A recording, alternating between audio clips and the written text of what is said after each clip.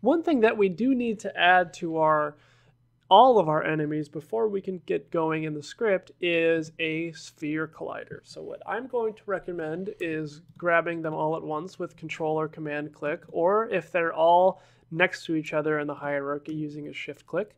Or again, you can do it individually, but I recommend it this way. We're going to go Add Component, Sphere Collider, and you'll want to make sure that that's expanded so you can actually see it in the scene view.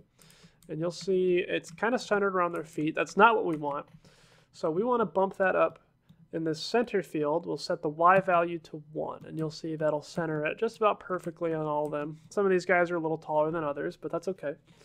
And then we want to give this a pretty sizable radius, because what this trigger is going to do is when the player enters into this sphere, it will tell the enemies to attack him.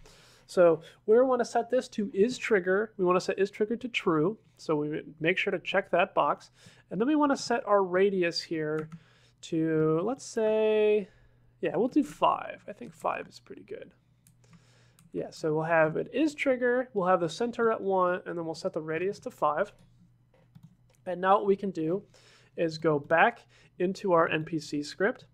And here at the bottom, underneath our update, we need to add an onTrigger enter. So a private void onTrigger enter with a collider other. So if you got to type it out, make sure you don't forget this value here.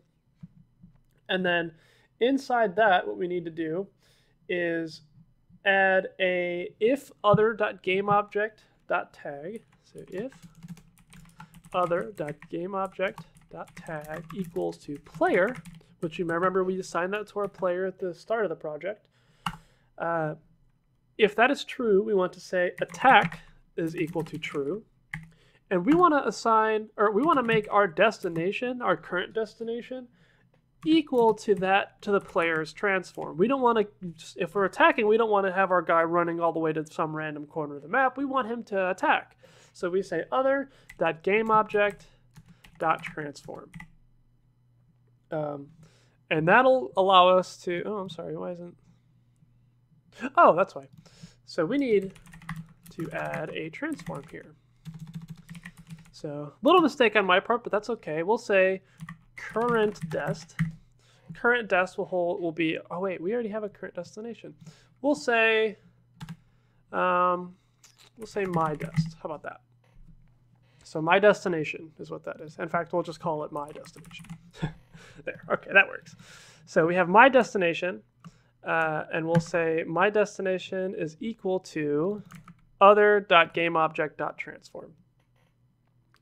And now what we need to do is say private void onTrigger exit, which in the same fashion needs to have this collider other. Excuse me. If you know, if we want it to work, we need this collider other. So what we'll do is just copy and paste this conditional over. So Control-C or Command-C, and then Control or Command-V.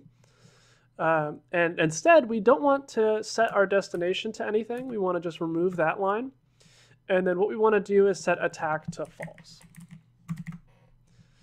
This will make it so if the player enters our range through that sphere collider we just added, we'll attack him. And if he manages to run away from us, then we'll ignore him and we'll go back to our business.